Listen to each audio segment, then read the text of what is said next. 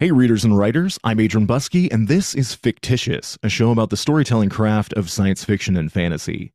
In this episode, we're going to deviate a bit from the usual focus on fiction to talk about writing for tabletop, role-playing games, and related media.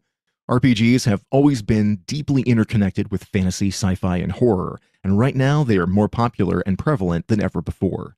James L. Sutter co-created the lore and story-rich fantasy RPG Pathfinder for Paizo Publishing, which has become one of the most popular role-playing games in the world. He then took the role of creative director on Starfinder, a science fantasy RPG that reimagined the world of Pathfinder in a spacefaring future. Along the way, he's written Pathfinder tie-in novels HERETIC and The Redemption Engine, plus a large body of short fiction and comics, RPG adventures and source books for Pathfinder, Starfinder, and Dungeons & Dragons, and several video games. His latest book, DARKHEARTS, is a departure from genre fiction, a young adult romance about estranged bandmates that must reconcile the loss of their best friend and their unexpected attraction to each other.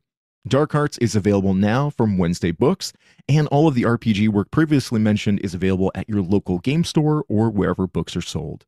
And James L. Sutter, welcome to Fictitious. Hey, thanks for having me. So, nobody can see us because they're only going to be hearing this in audio, but I've got this big wall of books behind me, but over on the side is my big old shelf of RPG. Oh, nice. I have Pathfinder over there, and I also own approximately 837 Pathfinder books in PDF format. Nice. So my Apple Books thing is just wall to wall, and a lot of the fiction and stuff too. More than I'll probably ever be able to read. But that's the beauty of being a book person. Yeah, that's how the hobby goes, right? Everybody collects first and reads second. Right, exactly.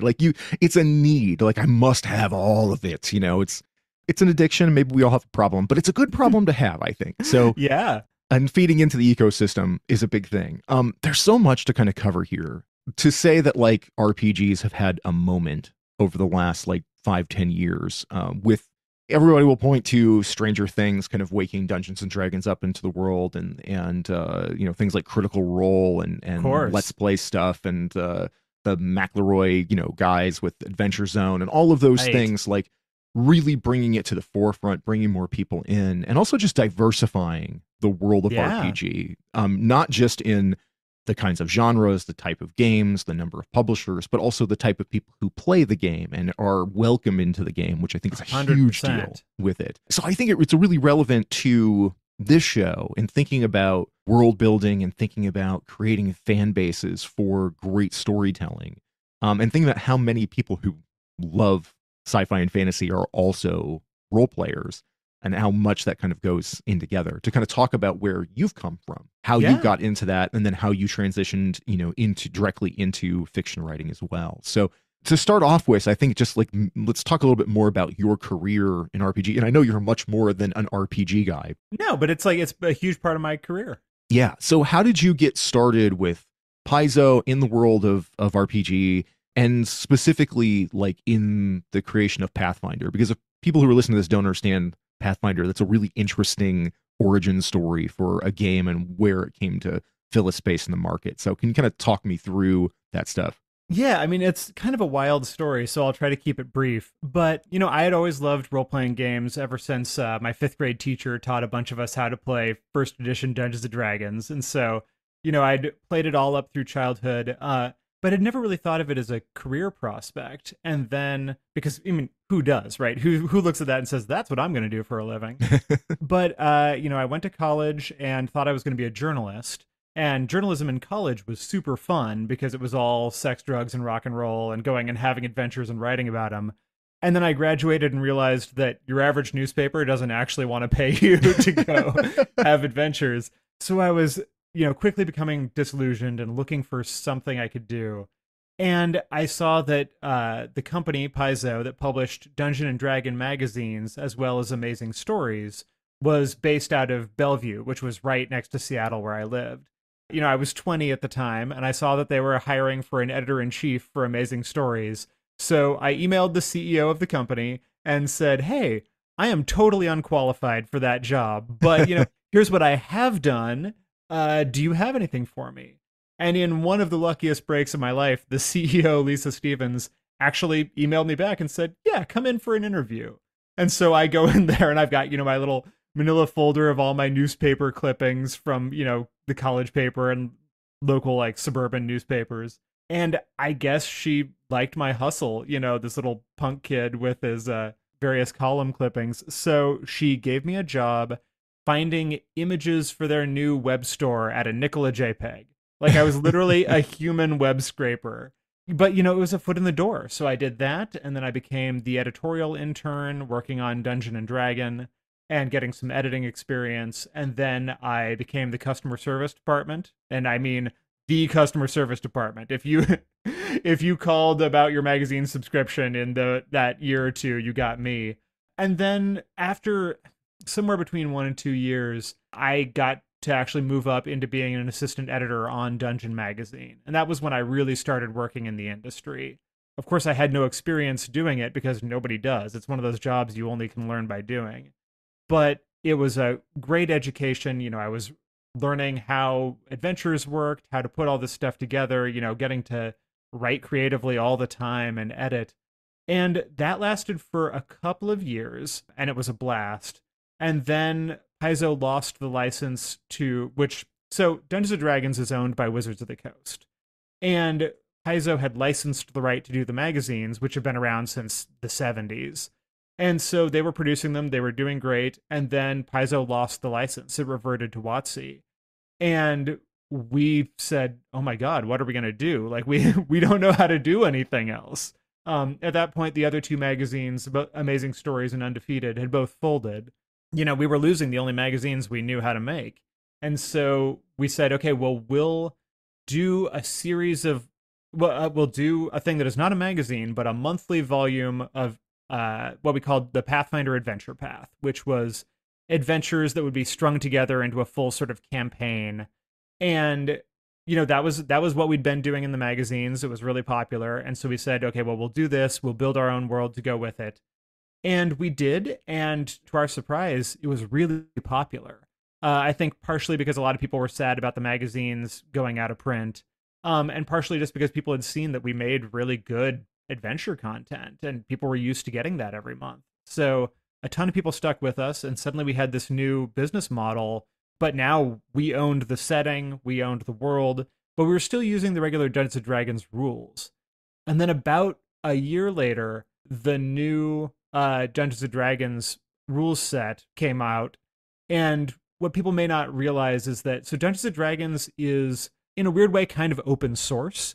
There was, many years ago, there was a version of the rules that was made essentially public so that anybody could use them and base their other games off of the Dungeons & Dragons rules, as long as you followed a certain legal framework. And so that's what everybody had been doing. And then this new version came out and was going to close a lot of that down. And so we kind of had two choices. Either we could try and go with official Dungeons & Dragons still, which created a lot of contractual problems and really put us in a lot of danger as a business, or we could do this wild thing where we took the open source rules, put our own spin on them, kind of updated them with the changes we wanted to see, and put that out as our own game. And so that's what we did. We chose Option 2 and made Pathfinder, which was a direct evolution of the, at that time, Dungeons & Dragons rules. And again, a lot of people came with us because a lot of people didn't want to shift to the somewhat dramatically, it was pretty... It was very dramatic. It was dramatic. To the different rules set. And so suddenly we had our own game as well as our own world. And that really took off and just led to a ton of expansion in terms of both the company and what we were able to put out, more rule books, more world books, more adventures, and then all of the tie-in stuff that goes with owning your own IP. So like I got to run a novel line. We had comics that I got to work with. We, had video games tied into it, all the way down to, plush goblins and things. And so we found ourselves suddenly kind of at the middle of an empire. And it was a huge thrill, and so I worked there. I was at Paizo for 13 years. And then in 2017, I stepped down as the creative director on Starfinder, which I guess I should also talk about. Over the time that I was there, I was an editor, I was a writer, I was a game designer and developer. But I also got to be the person in charge of the novel line, the Pathfinder Tales novel line. So I was the executive editor there, meaning I got to go handpick all of the authors to write novels set in our world and then work with them from the beginning idea all the way through publication. And so that was a huge education and really taught me a lot about how to write a novel. That was what inspired me ultimately to write my own. But then I also got to eventually, when we created Starfinder, which was the sort of science fantasy evolution of Pathfinder, a lot of that setting was based on work I'd done during Pathfinder on the solar system of our fantasy setting. Because almost all of Pathfinder takes place on this one planet called Galarian, but we knew that there was a whole solar system going along with it. And being a big science fiction, nerd, I kind of asked all the other developers, "Hey, can I just create the other planets in the solar system? Like, is that cool?" And they were like, "We're not messing with that. Go nuts with it." And so I did in this source book called Distant Worlds, and it proved very popular. Like, fans were really into it. And so then when we made Starfinder, it was sort of a natural choice to use that solar system as the base setting for this new game. And then kind of because of that is one of the reasons why I got tapped to be the creative director in charge of leading the team that was creating the game, creating the world. It was a bonkers experience because just the way the timing worked out, from the point at which we said, okay, we should do this new game, we should do Starfinder, we had 1 year almost exactly to go from we should do a game to that game is going to the printer. Wow. And so, yeah, we had to create an entirely new rules set, a whole world to go with it, all of this stuff. And we had a year to do it. And so it was the most fun and the most challenge that I ever faced during my time there. And so we launched it. It was really successful. And then shortly afterward, I said, you know what? I think I've done what I came here to do. So I stepped down as creative director and left the company to just write full time. And so I still do stuff in the gaming world. I still write adventures and comics and stuff. But these days, I'm much more focused on novels. And especially, like you mentioned, my new pivot into young adult romance, which I sure didn't see coming, but it's been a lot of fun. It's definitely an off ramp for sure, but it's still all in the writing zone. So, it's relevant here. In my own personal backstory, my friends from college, I mean, like basically after we all immediately got out of college, we were playing D&D 3.0 and 3.5, those editions of it. And then somewhere along the lines, we dropped out of it, as people sometimes do. Right. And we decided some years back to all hop back in, basically like 15, 16 years later. We're like, you know what? We kind of miss doing that. Let's do that again. But D&D 4th edition had come out and we found it impenetrable. And then we discovered Pathfinder. And so we got into Pathfinder via the Rise of the Runelords game path. Yeah, the first one. Yeah, which is sort of the big granddaddy of all of those storylines, and very immersive. And one of the things that I noted in going from D&D, that D&D is very well known for its rich story worlds, that whether it's Forgotten Realms or Dragonlance, Planescape, all those different things it has. But its core book is kind of worldless. Technically was Greyhawk or something back in the day, even second edition.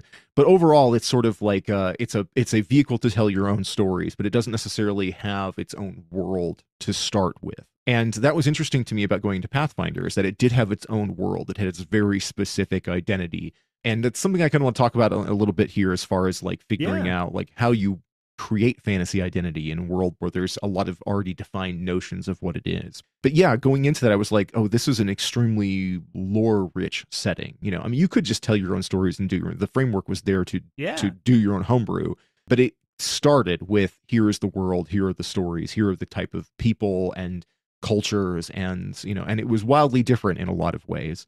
You mentioned like the stuffed goblins, because the goblins became this sort of identifiable element from it. They really did. They were one of the first things. Yeah, I mean, I even sometimes when I see like Grogu, baby Yoda, I'm like, baby Yoda is a little Pathfinder goblinish. He's just cuter. Well, and that really came from two places. Like, that was one of the first things that came about, and part of that was the goblin design by artist Wayne Reynolds. He came up with a very unique design with the big sort of watermelon shaped heads and like the big ears. And then we all fell in love with that design. But then James Jacobs, who's I think the current creative director on Pathfinder, and was, one of the architects way back in the day, my boss back in the day, he just like loved that image and wrote out a list, I think just on our website, of like 10 facts about goblins. And he just sort of spat out these kind of funny things like, about goblins and how they love fire and they hate dogs. And specifically, one of the ones that I always loved was they hate reading because they think that reading words steals the words out of your head and you can't get them back. And just like he gave them this personality as these weird little murderous pranksters, and folks just loved it. Like the internet erupted and our fan base was so into it. And I think that gave us a sort of flavor from the beginning where it was like, this is going to be a setting that is taking things that you may already know and putting a new spin on it. And it's going to be funny and it's going to be weird and it's going to be dark and it's going to be all these different things. And I think that early setting really just reflects the varied tastes of the handful of us that were on the project. Like there were not that many people creating the original setting for Pathfinder back in the day. Now it's got damn near 20 years of, lore and stuff going with it. But at the time, there was only 8 people working on the words related to the world at most, and then a couple of folks working on the art side. And that was it. Everybody was kind of throwing everything at the wall and just trying to make each other laugh or make each other say, oh, that's cool. It's almost like we were writing as much for each other as for the audience. And I think that it really created this fun setting that had, it has an overall feel, but also one of the things we were trying to do in the beginning was create a setting where you could play any type of fantasy that you wanted. The prevalent idea around settings at the time was like, you need to have something very specific in your flavor. All the old second edition Dungeons & Dragons things, like you mentioned, Planescape or Birthright or whatever, those settings always had very specific flavors.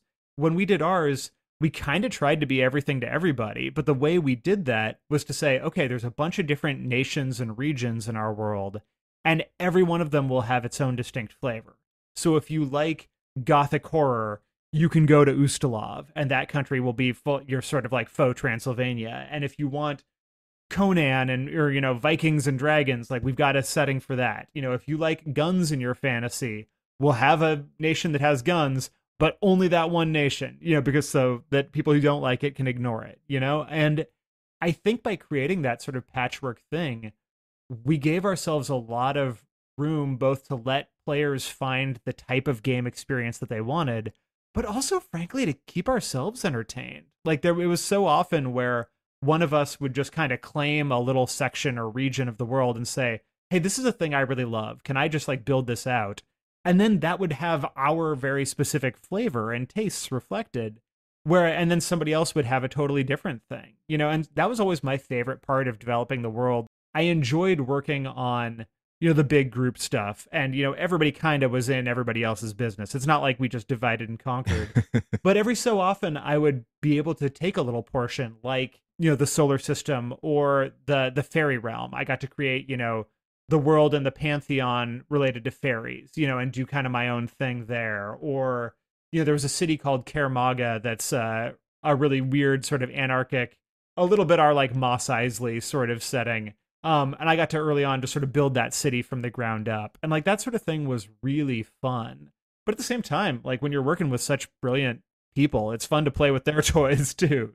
There's a thing that that we talk about on the show fairly regularly, which is that when you're writing contemporary fantasy or science fiction, there's a certain question of how much of the conceits of the genre do you expect the audience to know coming in, and that you can sort of hand wave away without having to do big info dumps or something.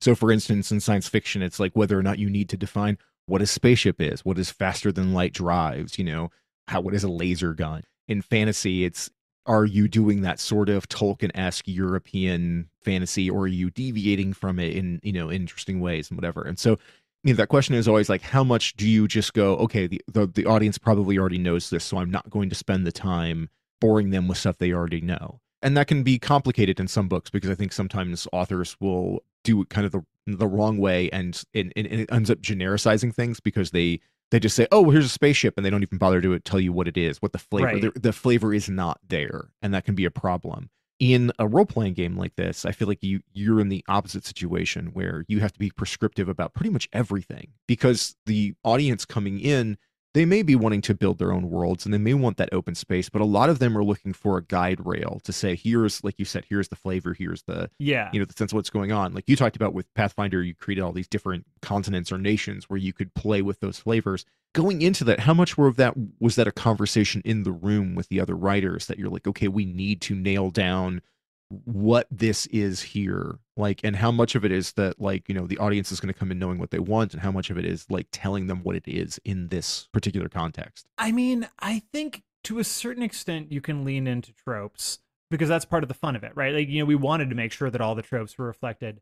And I think what you do is just lean into the parts that are different, that make them interesting. You have your trope, and then you say, what is the twist we're going to put on it? We're always going to put a little bit of our own flavor in there. Like, for instance, elves are a trope. And like the Pathfinder elves are very similar to Tolkien elves and Dungeon Dragon elves, all those types of elves you've seen before. But they're also aliens from another planet. And so they have, a few interesting things. Or like one of the things we leaned into that I really liked was this idea of what we called the forlorn, which is, when you think about elves, they live for a really long time. What does that do to your psychology if you're out among humans or other races that live a much shorter time? And so the idea of forlorn elves were elves that live among shorter-lived societies. And so they've seen just wave after wave of friends and families and lovers like come and go. And like, what does that do to your psyche? And I feel like just those couple little details give you a different flavor. And so you can have your elf, but now you've got something new and interesting to play with. And I feel like trying to do that with kind of everything. Like, what is the hook? And the hook can be a detail like that. The hook can be an actual adventure hook. Like when I'm designing a setting, I always say that the point of a RPG setting book is not to give everybody all the information. It's to inspire the game master to create their own thing. So you want to ask questions. You want to raise ideas within them even more than answer the questions and lay out all the plots and things. And so when I'm writing a gazetteer of a town or a nation or whatever, I think it's important to every paragraph or two drop a detail that somebody could use to start a whole game session, a whole adventure. So if you're writing about an inn, don't just write the same old fantasy inn. Have some detail, like, for instance, maybe the bartender, is in hiding and they are the lost son of the Empress, and at any point the royal guards could come in to drag them back, and then, okay, great. That's an adventure that your players can play. Or maybe there's a painting over the mantelpiece that on the night of the full moon, it whispers a numerical code and nobody knows what it means, right? You don't have to know what it means either. But if it makes the game master go, oh, what could that be? You know what that could be? That could be to the lock in blah, blah, blah. Getting the game master thinking is the whole point. And so I'm always trying to do that. I'm always trying to lay those trails. And that's very much the approach we took to Pathfinder. That's the approach I've taken to all my Dungeons & Dragons work too. Like, I actually got to do explicitly that a few years ago when they revived Baldur's Gate as a setting for Dungeons & Dragons. One of my friends who's a developer over there contacted me and said, hey, we have all this setting material for Baldur's Gate, but we want to spice it up. And so they brought me in to work on the city and basically just go through every location and make sure that in addition to the information about the place, there was also adventure there. There was fun. There was something that you could use that could inspire you to actually play a game there. That's the approach that I always take when doing setting design. Good fiction is often, to me, one of the defining traits is that once you get done with it, whether it's in a movie or a book or a podcast or whatever, that you want to run around it in your head for a while. Yeah. Like that, like, I think that's, one of the things when, like, Star Wars first appeared on the scene in the 70s, that people afterwards couldn't stop thinking about being in that space. Lord of the Rings definitely does that. Tons and tons of great fiction has that thing where, like, you want to be in the world. And I think for tabletop, RPG writing, that's like the pinnacle of it, right? Is that you're trying to create things that make people go, oh, I want, like, for a DM who might have to spend, like I do, because I have a Tuesday night game that I've run for the last 3 years, I have 140,000 words of world building written for my setting, right? That you wrote for yourself, right? Like, you didn't pay for that. That's the thing that's always bonkers to me. And the thing that I love about it is I'll be at a convention and somebody will tell me how they've been playing in some lost city for 3 years, and they'll be so excited about it, and they'll be thanking me for like creating this setting. And I'm thinking, I wrote one paragraph about that at like 2 a.m. in a book 5 years ago. I don't even remember it, but you've taken that seed and created this giant world based around it. You're getting, in RPGs, you can get the reader and the player to do all the work, or to do a big chunk of the work for you. And like, when you've done that, that's when you're really winning. Right, because I mean, it is, by its nature, it's collaborative storytelling. Yes. The dungeon master or the game master has to do a lot of heavy lifting as far as getting the world up and running. But once you sit down with the players, they are creating that story along with you, and so making a thing that stays immersive and maybe gets off the rail and lets them figure out where they want to go, if they can decide to. My players are very indecisive, so sometimes they don't know where to go. But yeah, all of that is a big part of it. I think that I think there's a lot of people who want to be authors who get really, really into world building, because that can be one of the most fun parts of the process, right? Because you have this setting, these characters, this sense of conflict or environment, but some people get lost in it. I mean, I know other like aspiring writers who have spent 10 years world building and then realizing that they're not good at stringing together a plot. And then I'm always like, maybe you should just be focusing in RPG. Whether it's trying to write for those kinds of things, creating those sort of things, or just running games, or just you could also, writing for enjoyment is very much a thing as well, if it doesn't cause you crippling anxiety to do so.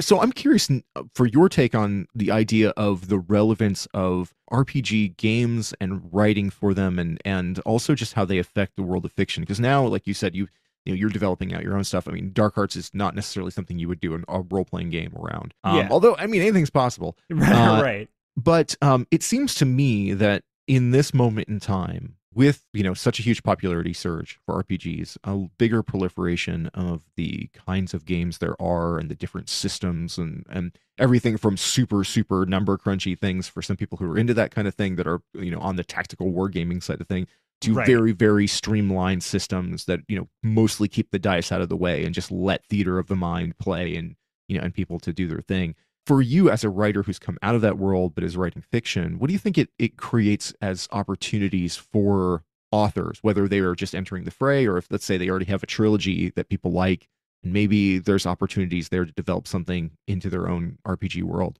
So in terms of the opportunities to create an RPG based on a fiction property, I think it's possible, but I think it's way harder than people realize. There's the old joke that, what's the best way to make a small fortune in the RPG business? It's start with a large fortune. And that's largely true. There are only, people see, all these RPG books filling the game store, but I can count on one or maybe two hands the number of RPG companies that actually make enough money to have a staff that's not just two people with a pallet of books in their garage. And not that there's anything wrong with that. Like, that's awesome if that's your passion. But I think oftentimes people see the prevalence of these games and think, oh, there's a big opportunity here. And the truth is, it costs a lot of money to make a good RPG, because in addition to all the time you have to spend on the rules and the writing and all those things, artwork is so important, and print quality and all of these things. And people also aren't really willing to pay what it actually costs to produce one of these games, right? Because, people will look at a book like, Pathfinder or Starfinder, the core rule books that are these big, meaty textbooks, and say, well, this is $50. I'm not going to pay $50 for a book. And you're saying, this book is, 600 pages of full color, beautiful art from amazing illustrators. It had a team of 30 people working for a year to make it. These things cost a lot of money. And yeah, you can do it with less, but people have come to expect these, high quality production values. And so I think that's the reason why you only see a couple of companies, places like Dungeons & Dragons, which are able to they're owned by Hasbro. They're able to put real money behind it because they're the juggernaut. They're the name everybody knows. But even someplace like Paizo, which is, Pathfinder, if you say that's this, the second place after Dungeons and Dragons culturally, which I make no claims, but I think that has certainly been true at times. Maybe it still is. But I think that when people look at that, they don't realize how thin the margins actually are, like how little money there is. I mean, things are getting better in the RPG industry. Like Paizo just unionized recently, but for a long time, it's like you have this dream job and you're making minimum wage. Like there's not that much money. I was definitely, remember the days of making $24,000 a year, $30,000 a year, and so did I love my job? Like, absolutely. Was I also living with 10 roommates and eating out of dumpsters? Also, yes. Like, both of those things are true.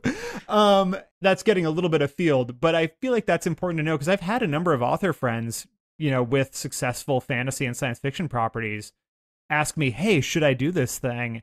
And the answer is almost always no. Like, unless, or, if you want to license it to a company, there are companies like, Green Ronin or whoever who do license books and make good licensed IP RPGs. That's a great situation. If you want to get into that situation and they're interested, awesome. Like there's sort of no downside. But if you're going to try to do it yourself, be ready to lose a lot of money and a lot of time because it's just a very hard market to crack. Like one of the beautiful things about role-playing games is that everybody who plays one is a creator. If you are running the game, you are telling stories, you are building the world, and it creates this great sense of, I could do this too. And the answer is you can, but everybody else also has that sense. So you're competing with everybody else who also wants to make a role-playing game. And so the market is just constantly glutted. And also, as much as people love sometimes buying new role-playing games, I find that most of the time people don't actually want to learn how to play a new role-playing game. And so you'll have somebody who, maybe they even buy a bunch of books, but they're just going to keep playing D&D or Pathfinder because everybody's tired and has jobs and kids and whatever. It's hard to convince a group to learn a whole new system. So there's a lot of challenges. It can be done, but be careful. There was a couple of years ago, I did a panel with the author Brian McClellan, and I was thinking of Brian because I had this conversation with Brian when he was starting to do the Countermage RPG. Right, because I can't remember if they had kickstarted or crowdfunded it in some way in order to get it going. But when he was, we were on a panel at Emerald City in Seattle, and he talked about how the hardest project of his writing career was writing for the RPG of Powder Mage. Yep. Because he writes these chonky 500-page like fantasy epics.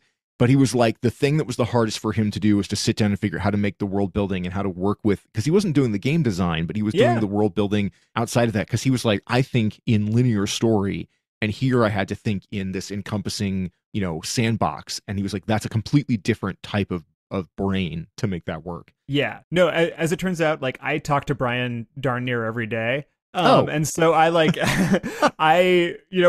was there witnessing that process. And I think that ultimately, I think if you asked him, he would say like, it's really cool. Like what they came up with is great. And he's proud of it. And oh my God, that was an ungodly amount of work. And I never want to do it again. There's been other authors that I've talked to that have had things kind of in the works, like Fondalee's Green Bone Saga. I'm not sure where that's at in development because that was supposed to be being developed into an RPG at one point, but it's been a couple of years since I've talked to her, so I'm not sure exactly where that's at. That's a very unique setting and, very martial arts oriented, so it kind of equates to some different things. And I think if you have a good hard magic system, I think that often really translates well to an RPG. It would not surprise me at all if something like the Greenbone Saga did well, or anything Sanderson based. Like oftentimes, like those books are aimed at people who like the gamification, who like to think about, here's what I would do in this setting with these powers. It's very delineated. It's very easily understood with principles that you can understand and then come up with new uses for. And so like that lends itself really well to a game. Whereas I think that if you're not doing that sort of thing, if you have sort of a loose soft magic system, or if you don't have something that is easily gamified, it's very hard to make your RPG feel different than just another setting. You know, like if all you have is a different world, but it's basically the same play style as Dungeons and Dragons or whatever, I think that can be a real problem for folks. Like, no, maybe it's just a skin that people layer over their game because they want to play in your world, but I don't know. I think it helps a lot if there's something really unique in the gameplay itself. I think a lot of really popular YA novels that would maybe have a fan base that would be interested in going and playing in those worlds would struggle, particularly for what you're talking about as far as the mechanic side of things, because there is a lot of more hand-wavy, soft magic, no consistent rules, a lot of plot armor, and a lot of the magic does what it needs to do in a particular moment. Well, and you can do great fiction with soft magic, right? Like, yeah. I think oftentimes, like, when I teach classes on building magic systems, we talk about hard magic appeals to a specific type of reader and soft magic appeals to a specific type of reader, and they're often good for different things. For instance, horror almost always works better with soft magic. Yes. Right? Because if you understand it too much, that removes some of the mystery and terror. If you know exactly how many spells the bad guy has, that's not nearly as horrifying as just, I don't know, the dark cult leader has some sort of abilities, mm-hmm. And so I think it's just important to know what audience you're shooting for. And like, do you want that Brandon Sanderson Mistborn style, like really regimented magic, or do you want something that's soft, or do you want something that's in between, right? Like a lot of things fall in between where there's a system and a structure, but not all of the angles have been explored. Yeah, I think can be a dirty word to reference it these days, but like you look at like Harry Potter. I was exactly thinking of that. Yeah, I mean it lands in that middle where like there are things that are clearly understood as far as like how it works, and then there's plenty of places where it absolutely veers off from its own rules and doesn't contain its internal consistency. It makes sense how you could make video games and stuff out of it, but a lot of people have talked over the years. They're like, why haven't they done an RPG of this? Because obviously, like, there's a fan base that would love to go running around in these worlds. And I think that the two problems is that one, that the magic system then has to be codified in a way that will be really difficult with it, and two, it's that actually running stories inside of a school can be hard. Yeah. Well, and I think, to be clear, systems like Dungeons and Dragons or Pathfinder or Starfinder, those are not hard magic systems in my mind. Those are halfway in between, because they have that top-level structure of the magic system is, if you know the spell, you can cast it. But there's not really a basic principle behind, well, how come I can cast Fireball, but I can't, and like, create a fireball, but I can't create a line of fire? How come I can't, like, all I can do is exactly what the specific spell does. We often refer to that as Vancian magic, based on sort of like the Jack Vance novels back in the day. I think Dungeons & Dragons magic, as it was sort of originally conceived, I think came primarily out of Jack Vance for that style of the spell does exactly what it does, and you just know a collection of spells.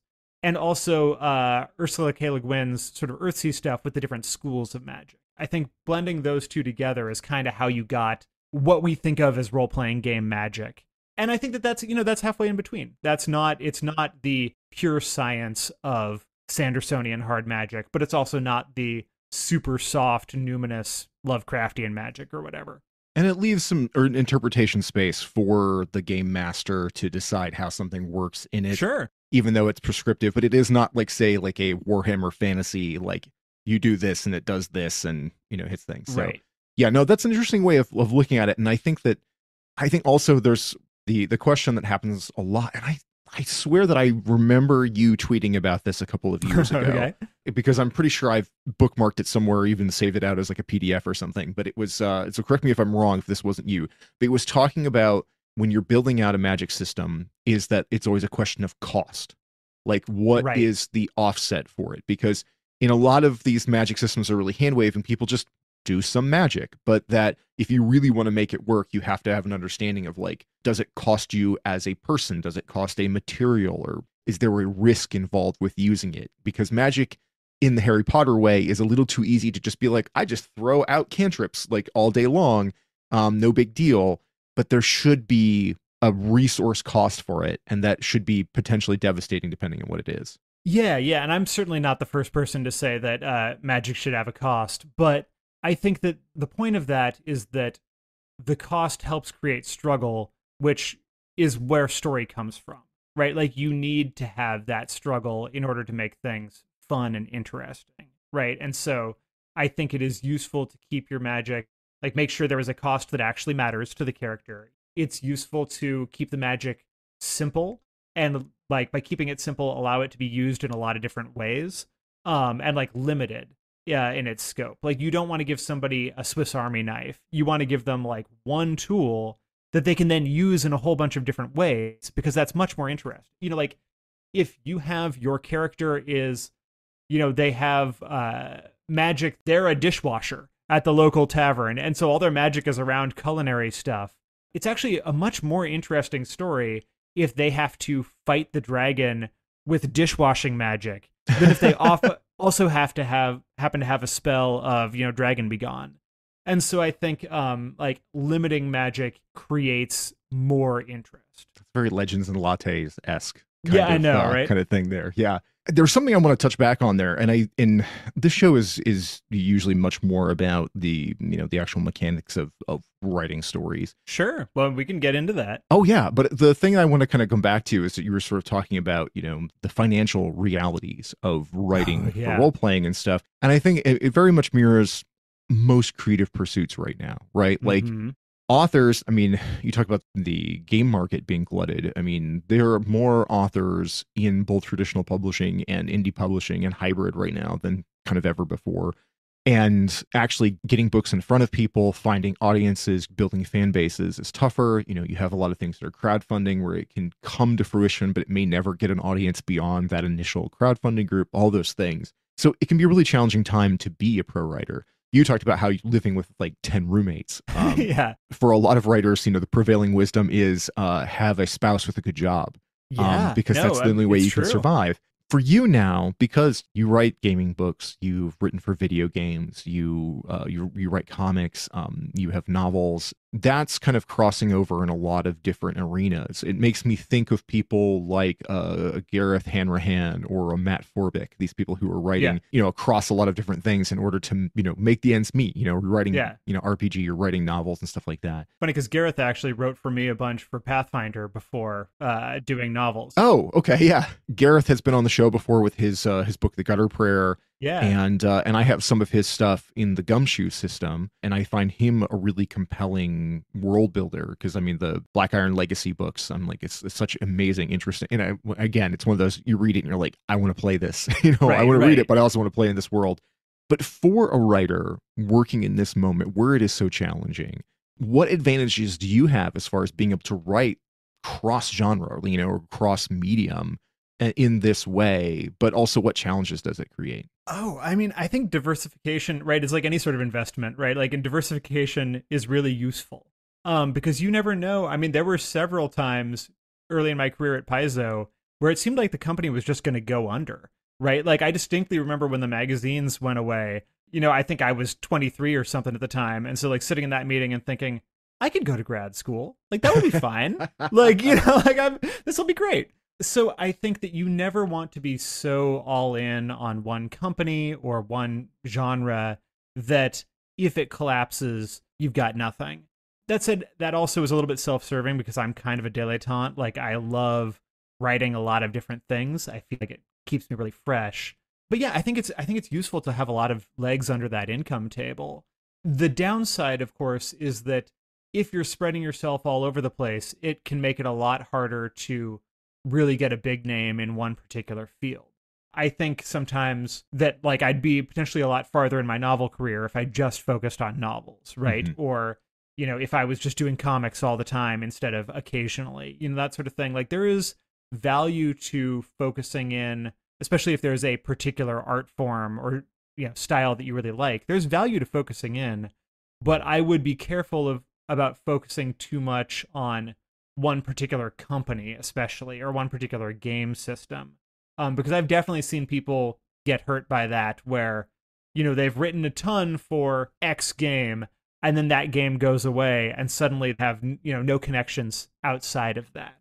I also think, frankly, that that diversification is really useful mentally and emotionally. When I was at Paizo, I was working there full time, and then like most of us, we would go home and we would freelance write. So most of Paizo's content is written by freelancers, but those freelancers might very well be staffers just working as contractors off the clock. It would be one of these things where I would work on the game all day, and then I would come home and I would work on the game all night. And like, yeah, you're getting 2 different paychecks, but I've seen how that could lead some of my coworkers to really being upset when they've poured so much of their life into that game, that if something doesn't go their way creatively, if something, happens and a book gets canceled, or if something, there's so many different conflicts that can arise when you're working in a team setting on an IP that you don't own. Right. That pouring all of yourself into it can be really emotionally fraught. And so for me, it was always really useful to be like, okay, yes, I'm working on this a bunch, but also I'm writing a novel in my spare time, or I'm gigging with a band. Having these other things that were separate and just mine allowed me to be much more chill about the collaborative process at work. Especially because whenever you're working for IP, like in games, unless you own the company, you probably don't own anything you've produced. So like I did a ton of work on Pathfinder and Starfinder, and I wrote novels set there, and I've written comics and all those things, and I own 0% of it. I don't even get like royalties on any game books or anything. Like nobody at the company does. So when I walked away after 13 years, I got the skills and the connections and the experience that I'd built in that time, and what fan base had bothered to learn my name instead of just Pathfinder, and those are all wonderful things. I learned a ton, but I don't own any of it. Mm-hmm. And so you really have to be careful about how you're investing things. And I think it's always worth it to have something creator owned that you're working on at the same time, just as a lottery ticket. I mean, I think, for instance, Dark Hearts was a crazy idea. I've spent my entire career working in adult science fiction and fantasy in various capacities. And here I'm going to write a contemporary young adult queer romance novel set in Seattle. That was fun, but it didn't make any sense. Except that, like, it happened to work out. And now it's, it sold for better than I was used to, writing fiction by quite a lot. To put real numbers on it, I have made 10 times more money off of that novel than, either of my Pathfinder novels. And it's only been out 2 months, or 1 month at this point. Yeah. So you never know what's going to hit. And I think that's part of the value of really diversifying what you're working on. But also it's just fun. Like, it's really easy to get burnt out if you're just doing, epic fantasy all the time. As a person with ADHD, I don't even fundamentally understand how to do only one thing. Right. But I admire it. When I see people who are, when I look at Lee Bardugo has been on the show a couple of times, right. and so she's nurtured her world, and she writes more than just the Grishaverse, but she has turned that into an extraordinarily successful book world and now a Netflix show, and is hit that type of writer thing where like very few authors are able to do that thing, to hit that level, and very few people are Neil Gaiman or in that echelon of somebody who gets to actually just go out and play and then gets to see their work get adapted and changed and put out that many times. But that's the dream, right? That's what we're like, everybody's looking to do, is to create something that sticks that much. And having the opportunity to both tell those kinds of stories that matter to you and that are going to be like, personal and that you own, which is very, very important from a career standpoint, but being able to supplement it with the work for hire, essentially, kinds of stuff. I mean, I used to be peripherally attached to the comics world. And, that was the great gripe of many comic creators, where they were like, oh, I've done all this work for Marvel and DC or, these different places. And I might have created an iconic character that everybody loves, but I don't own it. Yeah. Well, and nobody even necessarily knows that you created it unless they're a deep comics nerd. Right. And maybe at the end of the movie, when they show up, you get a thanks in the byline. Yeah, if you're lucky. Yeah. Some people manage to have gotten a payday out of that, depending on how their contracts were negotiated. But yeah, overall, you get a lot of people who are creating things that may go on to be very important, but oftentimes, there was the thing for a long time where the guy who created Rocket Raccoon was like basically hospitalized and living off of Social Security, even though he had a character that was in, one of the biggest film franchises of the last 10 years. And that's brutal. It's a really difficult thing to look at it. And that's, we were speaking, SAG-AFTRA and WGA are all on strike, and good. You know what? I mean, like, we need to defend the creative arts. We need to defend the people who are making them. And we need to stop having people at the top who are essentially empty suits, who are just running a media machine, funneling money into their own pockets and away from the people who actually create the things that we love. Right. It's funny how much of a cliche, I mean, and by funny, I mean depressing, how much of a cliche it is among comics and RPG people of the idea of the GoFundMe, right? Mm-hmm. Like where you get sick and you have to run a GoFundMe no matter what you created, because that's your only way to directly access the money of all the fans who have been paying for the thing that you created. And so one thing that it's important to know when you're going to work in any sort of media tie-in, whether that's games, whether that's writing novelizations of movies, even like, a Star Wars novel or something. One of the writers I used to hire a bunch on the Pathfinder novels, Dave Gross, always said this thing, which is when you're working in media tie-in, the floor is higher, but the ceiling is lower. You know you're going to get paid. You know the book's going to come out. And those are really beautiful things, especially if you're somebody who needs the motivation of a contract and needs the motivation of knowing that, like, this project will succeed and will get out there.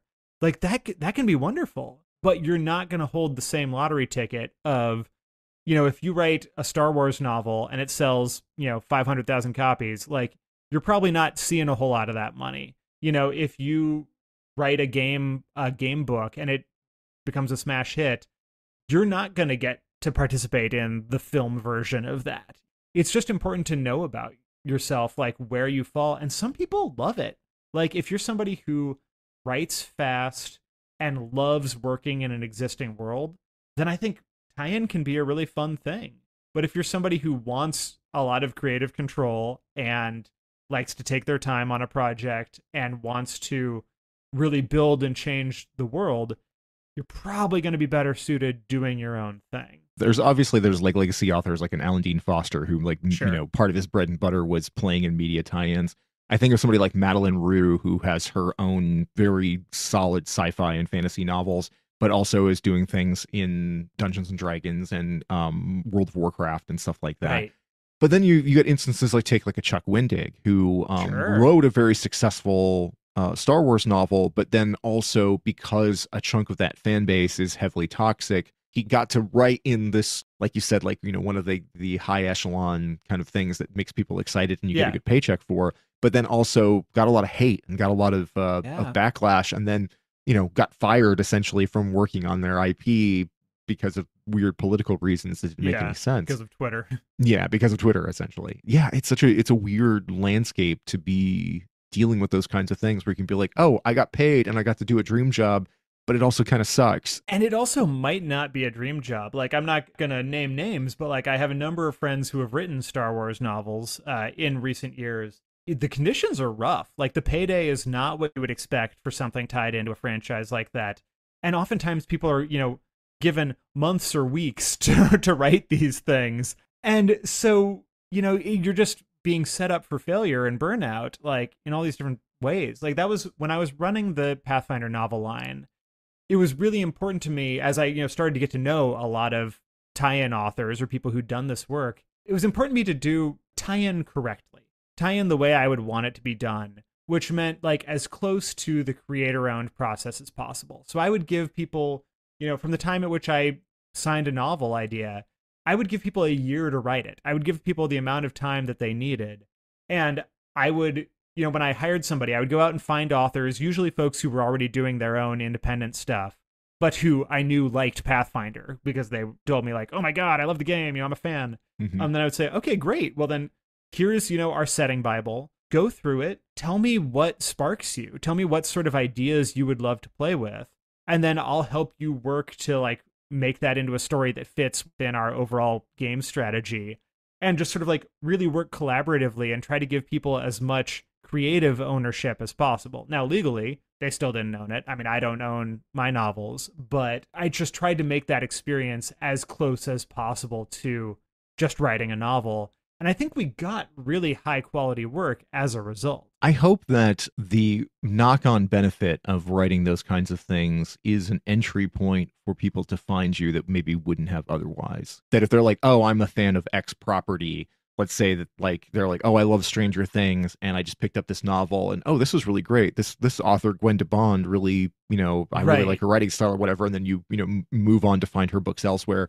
That kind of thing. I hope that's the thing that happens. The weird thing is I don't know how much it happens. I know it happens some. Like, I absolutely have folks who say, oh, I loved your Pathfinder stuff. I'll check out this new thing you've done in a totally different genre. And I think the closer the genre is, the better. Like, probably I would have had a much easier time drawing Pathfinder and Starfinder fans into a big, fantasy novel than into queer young adult romance. Like, that's a very specific and like extreme flavor shift. But at the same time, I think that, common wisdom is that not a lot of people follow you over. Like, a lot of people are there for the brand name, and maybe they notice who the author is, but it's not nothing, right? So I think it can be useful. And I certainly think if you're just starting out, I think that having my first novel be a Pathfinder novel was really helpful. I did get it in front of a lot of people that probably wouldn't have picked it up if I had just put out a novel as James Sutter.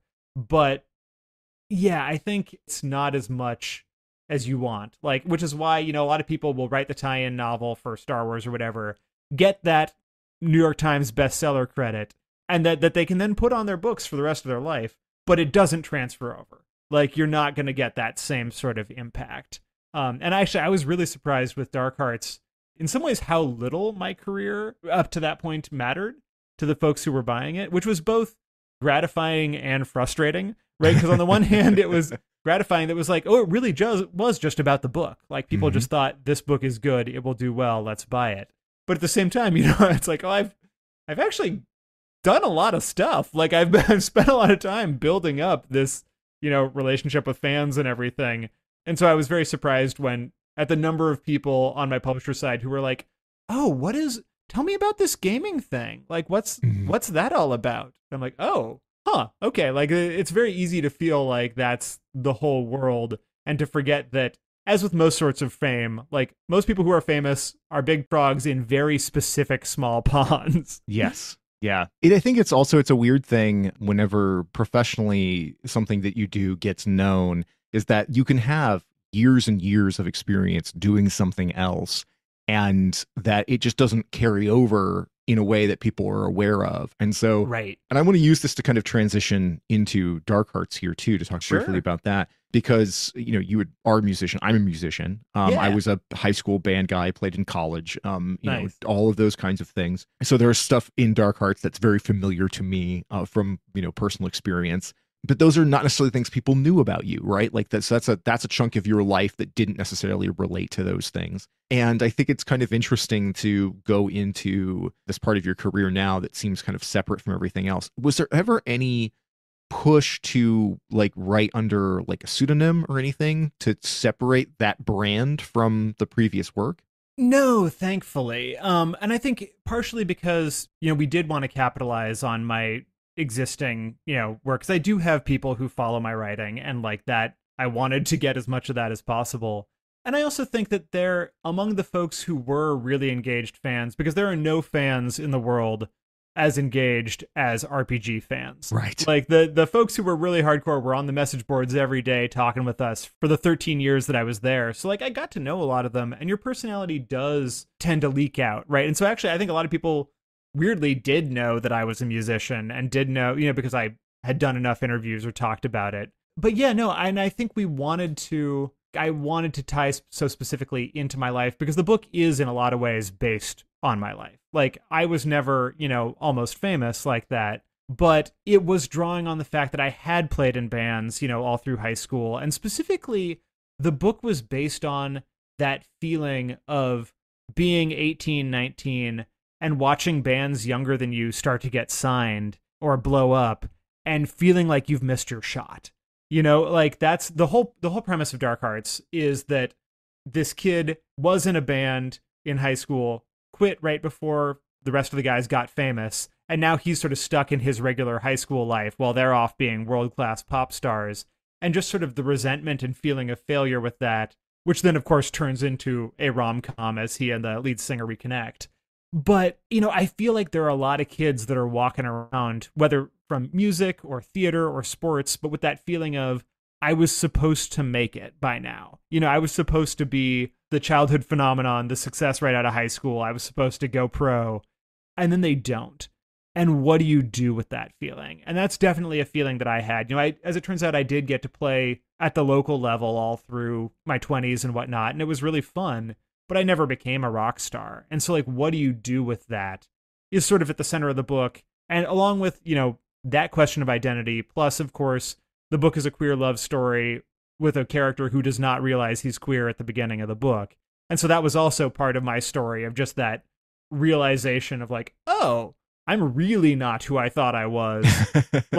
What do you do with that when all of these labels that you use to define yourself to yourself suddenly no longer apply? That feeling of being kind of adrift. And so, given that so much of that was from my own life, I'm glad I got to write it under my own name. And I'm glad that you didn't get pushed on that. It seems like right now that there is this idea in publishing that authors that are writing in cross-genre should not write under the same name because it's confusing to their audiences, and because there are certain, I don't know, it seems like there's been backlash at times for people who are like, oh, I write urban fantasy primarily, and then I wrote a sci-fi novel, or I wrote something completely out of genre, and then they were like, oh, but the fan base got mad. And I don't understand it because I'm not that kind of reader. The weird thing is, I think there are a couple good reasons to do it, but I think that overall, the audience itself is savvy enough. I think most people can understand, oh, you write multiple things. Okay. I think where it becomes a problem is it's the bookstore buyers, the people who are deciding what goes on the shelves at Barnes & Noble. If you can have trouble there where something, especially if you're trying to do something very different, or if your previous series didn't perform the same way, it can be confusing if you have 4, science fiction books and 1 romance book.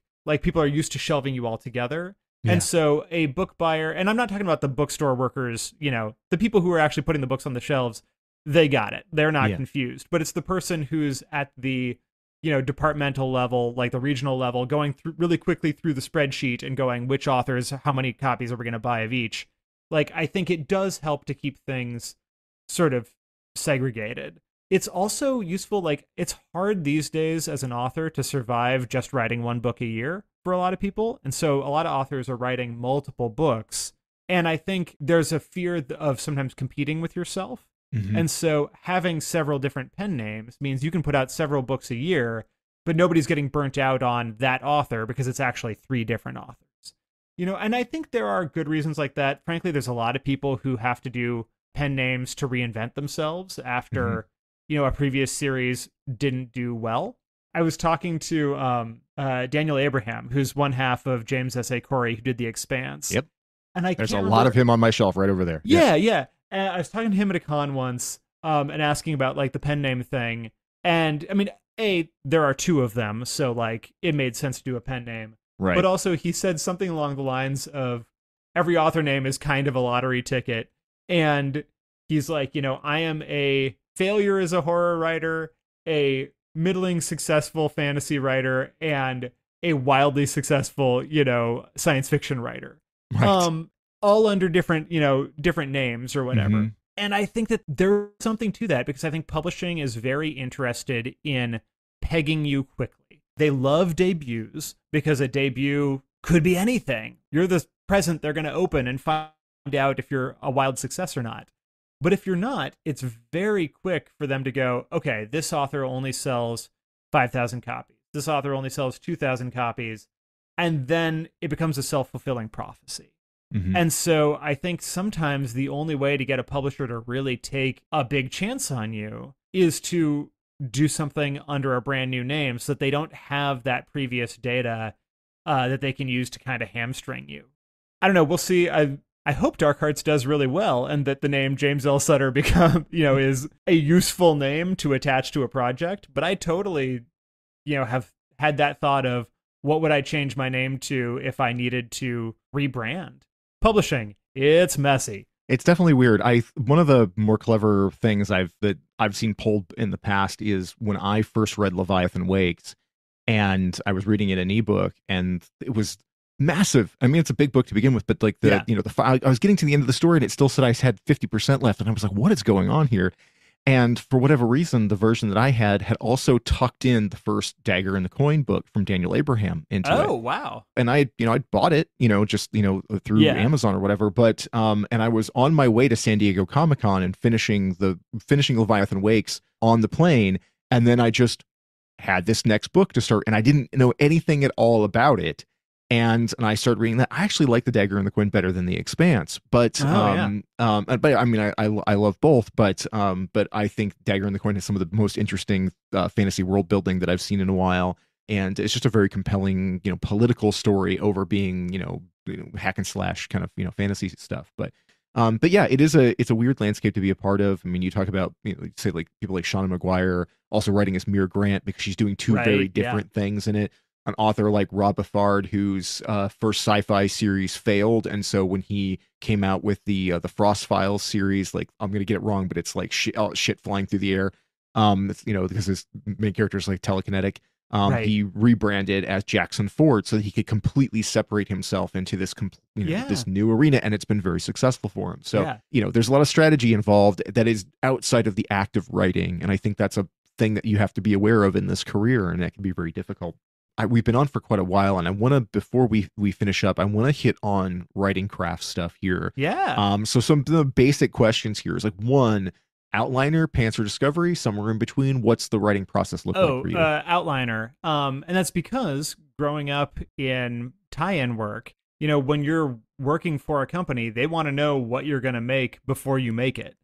So every novel that I did there had, a really thorough outline. And as much as I hate the process of writing the outline, I love it once I have it, because then I always know I have a roadmap. The novel writing process for me is, 3 days of hell as I come up with that outline, and then I can write for 6 months with the security of knowing what I'm aiming toward, and that even if I feel stuck on this chapter, I know what happens in the next chapter. I think I'm a fundamentally, you could call it lazy, you could call it efficient, but coming out of journalism and the sort of environment where working in a game publishing where somebody might say, I need 1,000 words about dragons and I need it by 5 p.m., that made me a very efficient writer. And so I love the efficiency of having a really thorough outline so I can just write the book once. Like the pantsers who write a book, get to the end and go, okay, well, I'll just throw out those 50,000 words in the middle now that I know what actually needs to happen. God bless them. I'm glad they enjoy it, but that would kill me. I did a panel with Tomi Adeyemi, who did Children of Blood and Bone. And it was right before the book came out. So right before she became like the YA fantasy, author du jour. And Tomi's brilliant, but she told us that she did 24 drafts of Children of Blood and Bone before it was ready to be published. I don't have that kind of focus, right? I would never stick through something through 24 drafts. I don't remember what her specific writing style was, but that's the kind of thing that terrifies me. So I agree, like having a roadmap, I'm like naturally somewhere kind of in between with the things I'm working on. Again, ADHD, it helps to have a guide rail, right? Like, because the blank page is where you can stop and just stare and be like, okay, I don't know where I'm going, but if there's at least a bullet point list, it goes a long way. Do you play with any kind of plotting systems? Is there Absolutely. Yeah, so I'm a big fan of that structure, and I feel like I'm constantly adding on more and more and making it a more like sort of systematized process. But so what I do is I use a combination of the 7-point plot structure, the Dan Wells system. Yeah, exactly. I love Dan's another friend of mine, and it's funny. I didn't discover that series, that YouTube series by him until after I'd already written several novels, and published several. But it just blew the top off my head. It was just like, oh my God, this is so useful. Like, how have I not heard about this?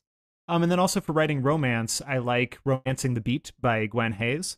And so I'll use a system where I create an Excel spreadsheet and I have a column for every character relationship in the book. So I'll do, the main, if it's a romance, I'll do the main romance. But then all of the interactions like between the characters, right? So it'll be the main character will have sort of an arc, an emotional arc from, they start as X and by the end they've grown to become Y.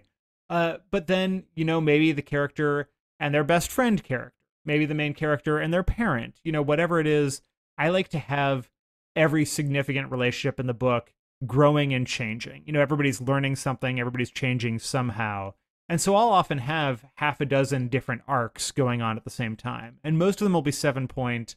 I think the Romancing the Beat structure is something like 18 points. And so I like to really have that be finely graded in a romance. But so what I'll do is I'll figure out all of those arcs. I'll break all those arcs down into individual beats, like what needs to happen. This is the characters are sort of interested in each other. And then the next beat is they decide it'll never work, that kind of thing. And once I have all those beats, I will color code them, print them out, cut them up so that I have, 50, 60 little slips of paper on the floor. And I will try to arrange them into the smallest possible number of scenes. Because I think that the more arcs you can have at play in a given scene, the more meaty the scene is, the more vitality, the more what every character is doing and thinking and feeling. I think even in an action-adventure novel or comic, I think it adds so much to the scene to know that, they're shooting aliens, but also the main character is worried about their son and fighting with their ally, who is also, at the same time questioning their religion or whatever.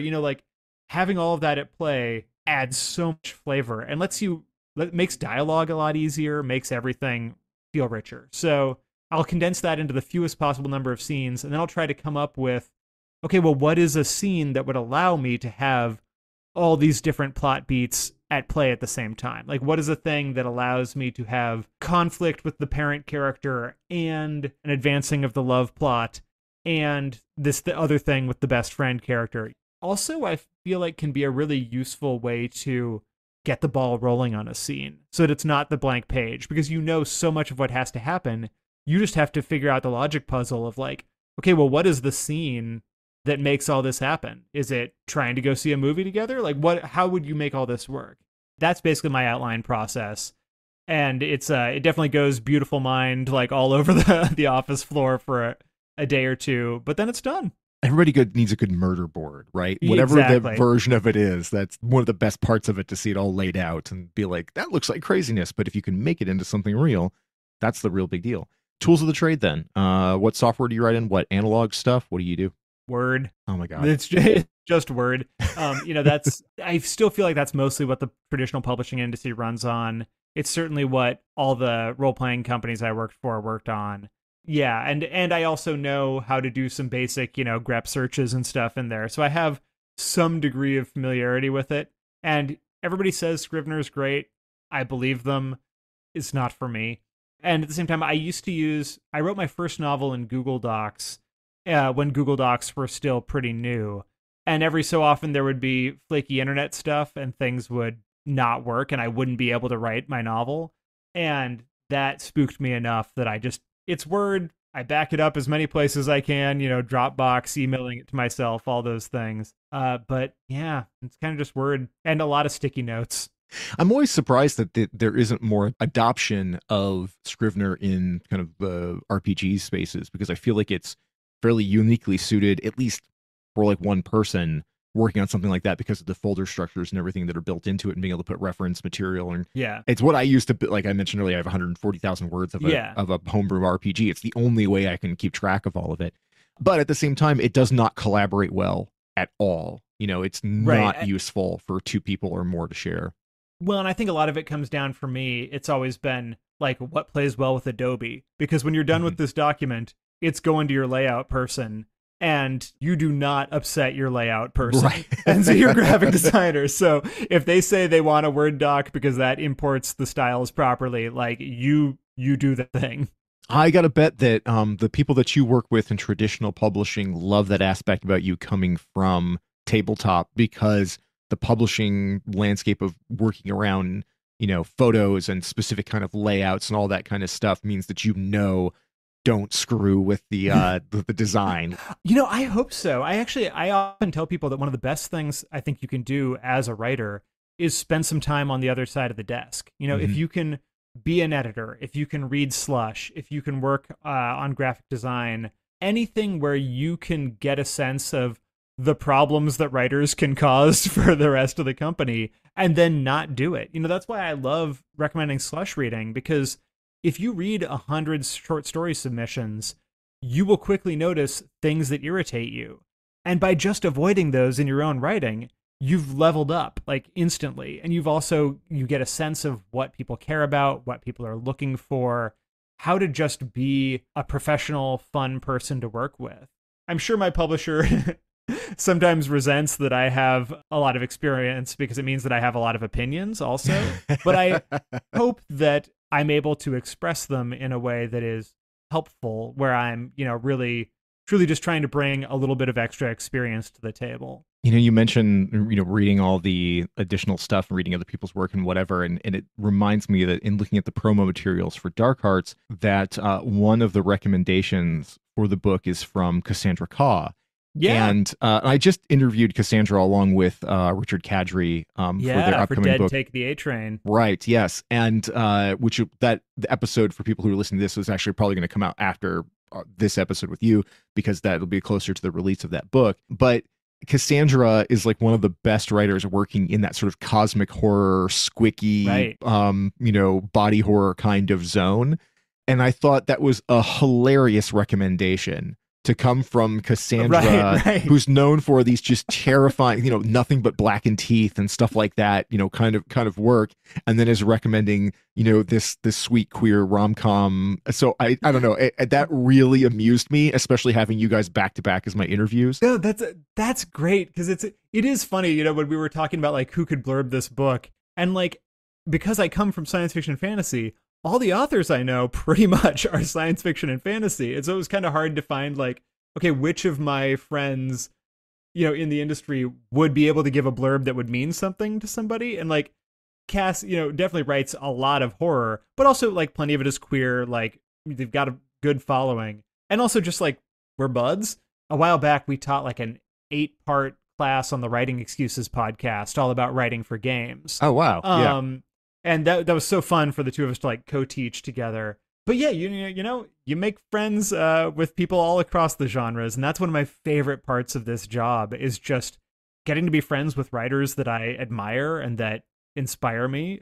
Like I just started writing short horror fiction in the last year or two after not having written short stories in a decade. And I told Cass, like, it was partially just watching Cass and like everything they produce. And just like how wildly creative and prolific and all of those things made me be like, oh man, I want to do that. And so I ended up selling a couple of pieces to Nightmare and the Magazine of Fantasy and Science Fiction that were horror pieces. And it was directly because of, Cass and Joe Hill and Nathan Ballingrud and all these authors I was reading. So yeah, getting Cass to blurb my sweet queer rom-com was definitely a fun little tidbit. I loved it. I thought it was fantastic, and I like what you talk about as far as, if you get into the writing world, you find that, your connections won't necessarily stay within genre. It's so small. Publishing is so small. I mean, again, not being an asshole, making yourself, an asset in any of those arenas, knowing how the business works, and ingratiating yourself in a real, genuine way. Not a climber way, not a try-hard way, but like actually just getting to know people. That's one of the things I always recommend to authors is like, don't go to a con and just chase the famous people around, because it's not going to work. Like they already have their friends. They're already very busy. But the person who's, at your level or maybe slightly above your level, like those are the people that you're actually going to be able to hang out with, make a connection with, be useful to as a friend and beta reader. You're going to be able to commiserate over the same sorts of problems, and that's going to create such a stronger bond. And then sooner or later, those people are going to get big, or you're going to get big, and you'll all be able to help each other, right? Like you really want to invest in your cohort, not just in the famous people. And that's another reason to always, be nice to everybody, but especially, be nice to that assistant editor, be nice to that person who seems low in the hierarchy, because publishing turns over real fast. And the person who was an aspiring author, today is going to be the person who is a bestseller tomorrow. And I've seen that again and again with people I've worked. Like we just talked about, like Gareth Hanrahan was a freelancer. for me, before he had a novel of his own, and like the tables can turn really quickly. Like there's these days, like when I freelance for Paizo writing Pathfinder or Starfinder, I'm working for people who may not even have been at the company when I left, right? So here's this game that I co-created, but now the people running it are folks, 20 years younger than me, right? And that's how it works, and that's part of the fun, the churn, but be nice to everybody. Especially the publicists. Become friends with publicists. They're the best. Oh my God, yes. They're so undersung, but they're so important to this whole world. And some of my favorite people that I've met in publishing are publicists, and they deserve all the accolades we can give them. James, this has been terrific. As we wrap up here, I just want to know where people should be following you. So like, where on the web, your website, social media stuff. We didn't record it before we got talking about the hellscape that is Twitter. Now, because as we're talking, we're a couple of days away from it becoming X. Who knows in the future what it'll be like. It's there already. Yeah. So you can find me. My website is jameslsutter.com. You can find links to all my games, novels, music, whatever you want to know. It's there. You can also find me on Twitter for as long as that lasts at James L. Sutter, or I'm on Instagram at James_L_Sutter. And that's pretty much all the social media I'm doing. You can find me on Facebook. I'm not very good about checking it. But yeah, please, shoot me a tweet, a comment on Instagram. Like I'm always happy to talk to people about writing and stuff. Well, like I said, I mean, I was following your stuff for years on Twitter, and I found a lot of the things that you were talking about there about writing really useful and helpful, like I talked about earlier. So I think you're a great follow as far as that stuff goes. Like I mentioned at the top, DARKHEARTS is available now. Not in the genre necessarily, but I think there's a lot of crossover in the people who listen to this show who are going to be interested in that kind of thing. Like I said, I was a band guy, so me, jumping into it and reading it, where I was like, oh, I didn't have quite the Almost Famous thing. I did work in rock radio for 13 years. Oh, nice. So I was attached to those things, but yeah. Can I tell you one of my favorite things about the audiobook for DARKHEARTS? Yes, absolutely. Part of it was that I got to basically handpick the narrator, because I had listened to Red, White, and Royal Blue and loved that audiobook. And then I was raving about it, and they were like, do you want us to just get Ramon, who did that? And I was like, yes, please. So that was amazing. But the thing that really blew my mind is, like, as a big audiobook fan, I'd always wondered who writes the intro and outro music, for every audiobook. It's always got that jingle, that music bed. And so when we sold DARKHEARTS, I asked Macmillan Audio, I was like, can I apply to be that person? Can I send in some samples? And they were like, oh yeah, sure, you can do it. So I got to write and record the intro and outro music for my own audiobook, which was so much fun. That's fantastic. I was going to say, the only thing that ever disappoints me about sort of music-oriented books is then not actually being able to listen to the music that's referenced in it. Right. I mean, in DARKHEARTS, that talk of this, having this sort of like goth pop kind of thing, where I was like, I'm into that. I would love that. Right. If you take a novel like Grady Hendrix's We Sold Our Souls, where it's, all this like sludgy heavy metal stuff, I'm like, I want to listen to this. It's the tough thing to go, oh, I can imagine what it would be in my head, but I just wish I had it for real. Yeah, right. That's like half the reason I want movie rights to sell to this book so bad, because I want to have that experience of like bringing in somebody that I love, like, Bleachers or Sleep Token or somebody who can come in and like write the music. To be fair, I did write all of the music that I put in the book. Like, I know how it sounds. I actually played an acoustic version of the song that the two boys write in the book at the book release party, which was really fun. That's awesome. Yeah. But again, I am not an international goth rock pop star, so I would love to hear it done properly. But that's amazing. That's really cool. Well, James, thank you so much for all of this. I think there's a wealth of information here, hopefully, that the audience can grab onto and apply it to however they are doing their own writing journey. And thank you so much for joining me on Fictitious. Thank you for having me. It's been a pleasure. I know this episode was a deviation from my usual interviews, but I hope you found a lot of useful insight into the intersection of genre fiction and RPG creation and the publishing world in general. Links to buy DARKHEARTS and several other James L. Sutter books are in the show notes, I use affiliate links, so purchasing with those supports my work on this program, but I always encourage you to shop your local indie bookstores whenever possible. Fictitious is available on all the major podcasting platforms, including Apple Podcasts, Spotify, YouTube, Google Podcasts, Audible, and Amazon. If you're listening on an app or platform that allows you to like and subscribe, I would really appreciate you doing so, and leave me a comment about the episode. I love interacting with you and reading your feedback, and it also feeds the algorithm, which helps this show reach new listeners and helps my author guests find new readers. Every episode of Fictitious is available on my website, fictitiouspodcast.com, along with more info about the books and authors and all the relevant links to follow and support them. I recently launched a new site called Fictions and Fandoms, which is a reader-centric book news, reviews, and commentary site. The goal there is to provide thoughtful examination of genre fiction and to explore the fandoms and culture around it. The site is still in its infancy, but I hope you check it out and encourage its evolution at fictionsandfandoms.com. Fictitious is most social media active on Instagram and Blue Sky. The Instagram profile is fictitiouspod. Blue Sky is a small but growing platform, but its writing and author community is vibrant and plentiful. You can find the show there as @fictitiouspodcast.com. If that handle sounds weird, it's because you can verify your account name on Blue Sky via your website. I've largely abandoned Twitter, but I still post basic updates there as fictitiouspod. Next episode, author Caitlin Starling returns to the show to talk about her new sci-fi thriller, Last to Leave the Room. Subscribe to the show now so you don't miss it. Until then, I'm Adrian Buskey. Thanks for listening to Fictitious.